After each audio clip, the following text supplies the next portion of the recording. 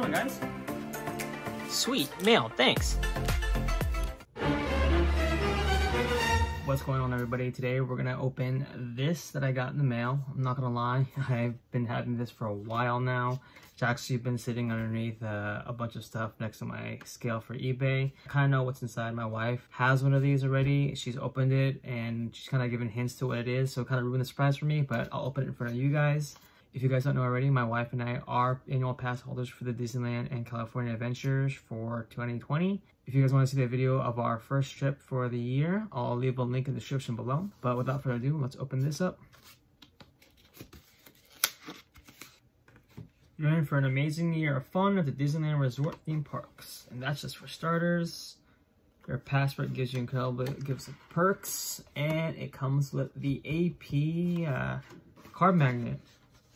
So these are what you usually see when people who have annual passes in the back of their car. I thought they were stickers, but apparently it's a magnet, which is really cool.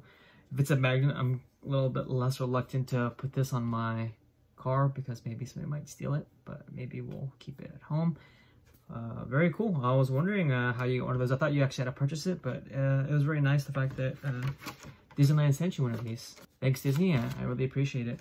Disneyland is currently closed right now. If you guys don't know, Disneyland has been closed only a handful of times for certain events. And during this illness, they are currently closed in order to try to keep everyone safe. In a recent email to annual pass holders, they announced that they were going to reopen the parks on July 7th. But with a recent update, it looks like they are going to continue to be closed until further notice. I believe they are waiting for an update from our governor in order to see what is the best conditions for the parks to open. Looking forward to the rest of the year. Hopefully they'll have it open back for Oogie Boogie Bash.